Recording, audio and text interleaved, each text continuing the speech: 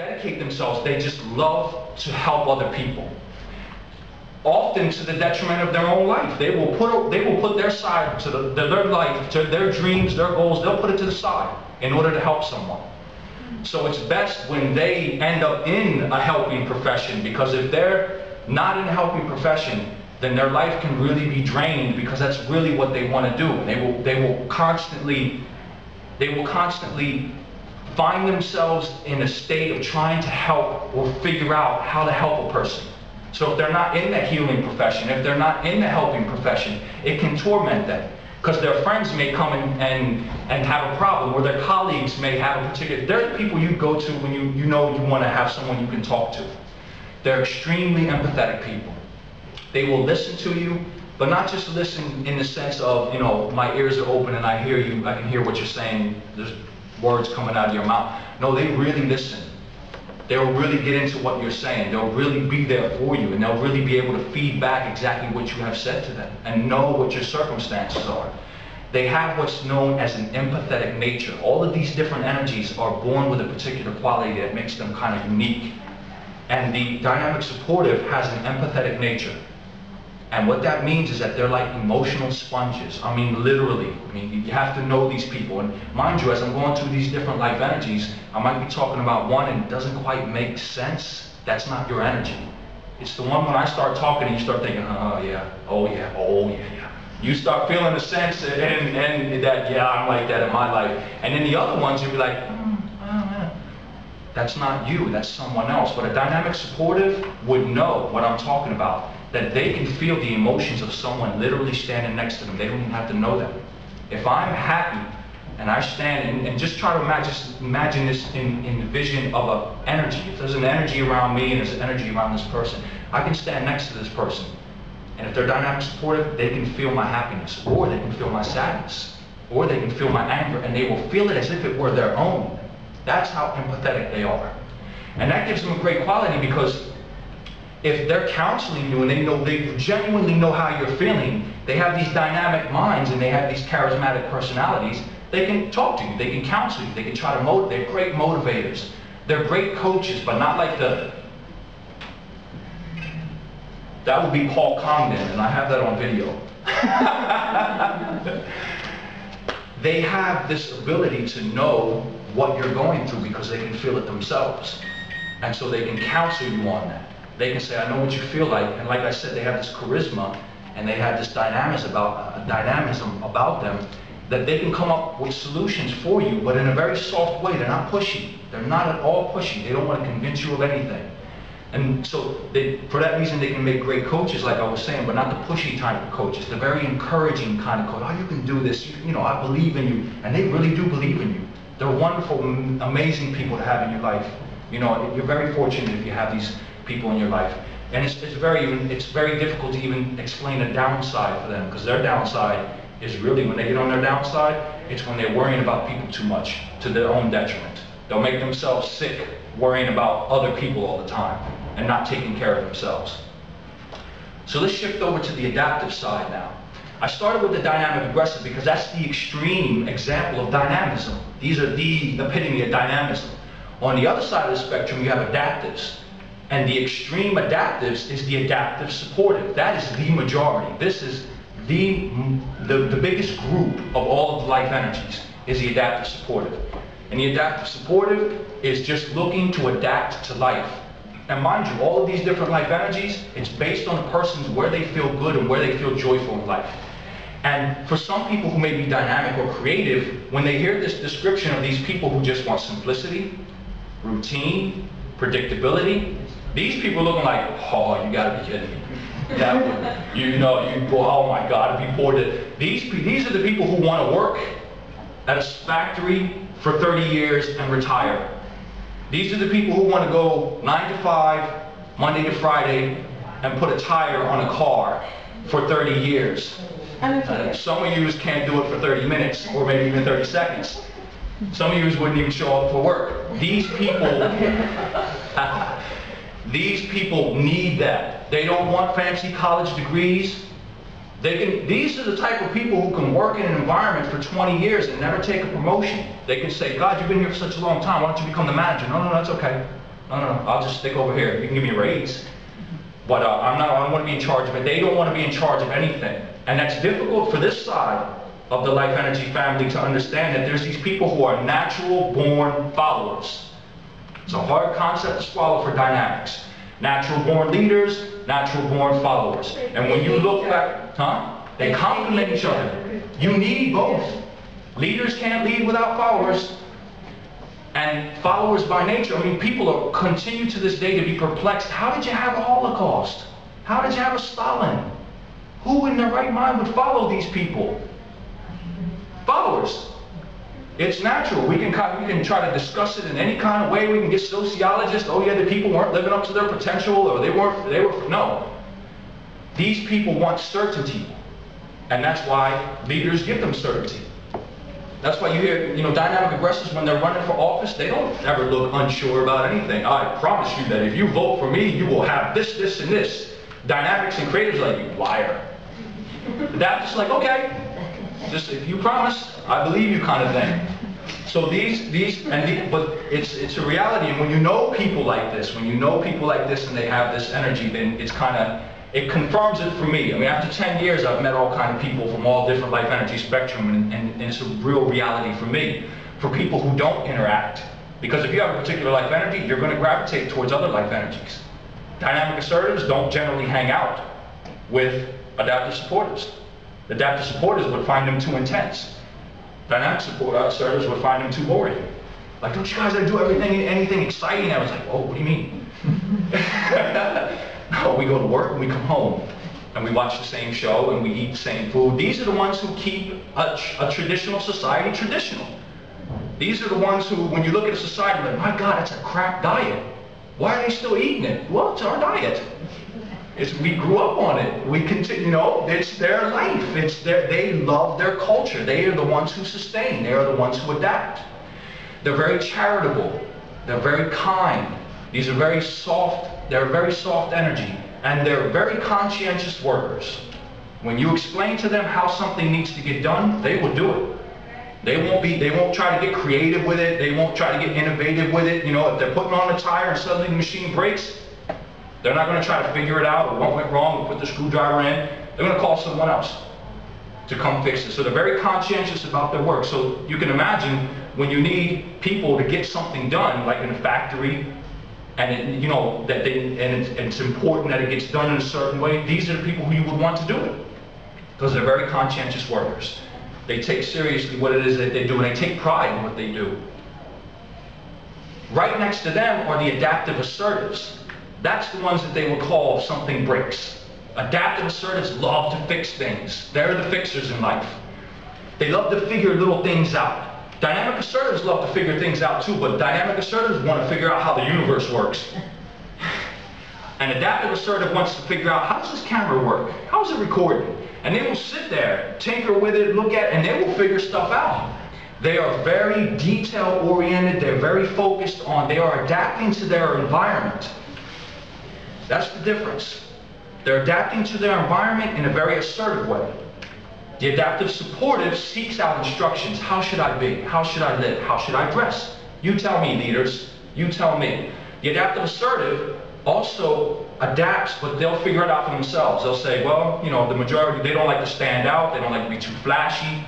So they'll figure it out for themselves. They'll assert themselves. They'll seek out how to do things, but still with the intent of how to adapt to the environment. For them, fixing things is very important. Having things perfectly working is very important, because if everything's working properly, you can adapt more easily to your environment. They're not one to leave a door handle broken. They'll immediately figure out how to fix it. You want to find dynamic assertives? Go to Woody's.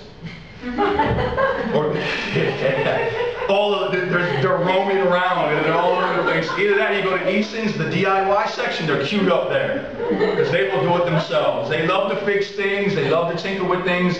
When I watch documentaries about the computer industry, you got Bill Gates, the dynamic aggressor who made it all happen, but it was all these they're the geeks. They're the geeks and the nerds. They're the ones who are like, how can I get this to, do this, that, and they'll play with stuff and then they'll figure stuff out. They're scientists.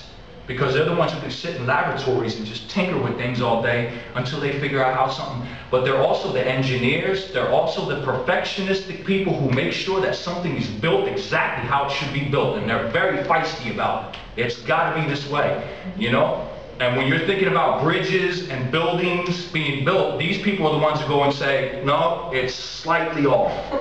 Yeah, and everyone else will be like, come on, we want to get it done so we can go out tonight. No, it's slightly off by 0.735 decimal points of a fraction to the left. And we need to move it because it's a bridge. You know, 5 years from now, if you don't fix that, that's going to fall apart. And I'm not going to have everybody be mad at me. They'll fix things, and their houses, their homes, they tend to marry other adaptive assertives. Because anyone else would be like, you're too much for me, man. Every day they're cleaning, they're dusting, their houses are immaculate. I love walking through neighborhoods, right? Because I can see, like I can walk into a neighborhood, and there's like there's one lawn, and it's kind of messy, and there's leaves, and just next to it, it's perfect. Manicured, the grass is all this high, perfectly across, there's no leaves there. That's an adaptive assertive's yard. You know? They're great organizers, and they're the managers in an environment. So you have these adaptive supportive people, and you have these, they're leaders in their local little area. They'll assert themselves in their area. If something's going wrong in the community, they'll get out and try to do something about it. You know, they're very involved. They have leadership skills, but they wouldn't become a prime minister or president. They just want to be part of their community. They don't want to stand out too much. And just next to them, we are closing in on the adaptive aggressive. The adaptive aggressive is also adapting to the environment. But the adaptive aggressive, much like on the other side, you have the dynamism, and then you go over to the supportive, it softens up. You have the adaptive energies, and then it kind of hardens as you get towards the aggressive.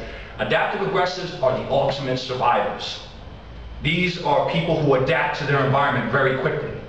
That's why they are adaptive and aggressive. They're driven to adapt to their environment. They can multitask very well. They can blend in anywhere. Adaptive supportives and assertives will blend in gradually. They want to get to know what their people are like, what they're, you know, so they'll adapt gradually. Adaptive aggressives, they'll adapt immediately. They'll adapt to you immediately. They'll adapt to fashions. They're the trends. They're the trendy people. I always like to say, if you ever see a woman walking down Grafton Street and she looks like she just jumped off the front cover of a model magazine, that's an adaptive aggressive. They love the trends. They're very socially aware. But they're great at multitasking and reading their environment. So they're great problem solvers because they always involve themselves with knowing who people are, knowing what environments are, knowing what's going on socially. And because they have this ability to multitask, they love to be in an environment where people can throw different things. Look, I need to get this, and this done, because they love to have small goals. They love to set tons of little small goals and go after each one because they're always driven. They always have this energy that's always on the go. They don't, you know, it's no sitting still. You got to keep going. And they have a sense of that their environment for them is always very temporary because they're always looking to upgrade. Like the adaptive assertive, if everything in the environment works perfectly, it's easier to adapt. For the adaptive aggressive, if they have the latest TV, the latest phone, the latest car, the upgrade means that they can survive better. They can adapt to their environment better. They're the ones who get to know the streets. I have an adaptive aggressive sister, and anytime she would move to a new city, she would always go out in the car and go through all the different roads because she needs to know her environment. She even told me once, anytime she even goes into a building, she has to know where the exits are. Fire exits and all these, because they really have to know their environment well. Just turn that off, I got 5 minutes. So the adaptive aggressives, they're also chameleons. That's the best way to sum them up. They're the ultimate survivors and they're chameleons. If you walk into a room and the room is red, they'll turn red. They're chameleons. If you like Chinese food, they'll like Chinese food with you. They love to just be whatever moment that they're in. So they're very good. They become spies. They're the ultimate spy because these are the people you can throw them anywhere on the planet and they'll immediately start to adapt and adjust themselves to that environment and find a way to fit in and find a way to survive. These are social climbers and they will take advantage of opportunity. They will get ahead in life because they're always looking to get ahead in life. Right in the middle of that, you have these creative assertives, my favorite. If you take everything that I just said about dynamics, and everything that I just said about the adaptives, and you take all of it and kind of mush it all together, that's the creative assertive. Creative assertives have qualities of all the different life energies. Creative assertives are the ones who sit in on these talks, and every time I'm going through the different life energies, they're thinking, yeah, I'm like that sometimes. And then the next one, no, but I'm like that sometimes too. And the next one, yeah, but I'm kind of like that sometimes too. I just say that all day. I've zeroed in on one over here. You know, and by the end of it, they're like, I don't know which one I am. Which one am I? Like the one in the middle. Just grab all of them and smush it all together. These are the artists of life. These are the ones who interpret life. They know what everyone else is like, so they come out with these different characters, and it's very difficult for them in life, as she was saying earlier before she left. They're the ones that's always kind of made out to be insane because these people don't have a place in life. They're all over the place. They're sometimes up, sometimes down, sometimes here, sometimes there, sometimes dynamic, sometimes not. Sometimes creative, sometimes not. But they have this energy that is unstable because they are unpredictable. If creativity was predictable, you have no art. Art is extremely unpredictable. You don't know what's going to come out of these people. And that's what makes them so lively and great, but it also makes it, there's a paradox. You know, you don't know if you really want it because you don't know what's going to come out. You know, 1 minute it's smiling, next thing you know, they're, ah! It's like, whoa, what happened there? I don't know, I just changed, I don't know. But this sense of constant changing gives them a sense that they don't really know who they are. Because the other life energies have a kind of constant with them, whereas they don't. So a lot of times they seek out externally. They seek out other people to reflect back to them. Well, how do you think I am? Or how do you think I look? Or what do you think about this? Because they're afraid to go inside themselves because what's going on inside themselves is constantly changing. Imagine that you have this internal sense of yourself that one day is like this and the next day it's completely different. At some point you'll start to feel like, my God, who the hell am I? 1 minute I'm like this, next minute I'm like that. I can't really, and they're not supposed to. And unfortunately in our society, we don't give space for creative people. You gotta find a 9 to 5. You have to be more organized. These people have their own organized mess, and only they understand it, kind of thing. So, and the one particular quality, as I conclude now, because I'm running out of time, the one very important quality about creative assertives, of all the life energies, they are the most sensitive. They are the most sensitive. And remember that everything that I just said about all the life energies, it's part of them. So they'll be emotional. They're the middle ones. They're the middle ones. They're the most sensitive of all the life energies. And when I say sensitive, I mean of all the senses. They see colors differently, more intensely. They smell smells more intensely. They feel things more intensely. And that's why they become amazing painters, because they will see the hues, the different colors in the trees. Where I would see a tree and it's green. I once sat with a painter woman in Rome who was a creative assertive. You know, and I'm looking at the trees. I'm like, look at this, beautiful green. It's like, look at the green kind of. She was like, yeah, it's a bit of yellow. I'm like, where? Yeah, there's some shades of orange kind of. I'm like, where? You know, have you ever looked at an amazing painting and you'll see orange, like a yellow kind of. They see that. I don't see that. But when you look at the painting, you're like, wow, that looks so real. They see things and feel things intensely, and hence, for that reason, they're constantly taking in a lot of information, and sometimes they don't know what to do with it all, so they need some time alone in order to process that all. I'm sorry to have to really cut this short. That was my challenge for today. I will be downstairs at stand 57. If you have any questions about it, I just want to let the other people get in for their next talk. So thank you very much for coming.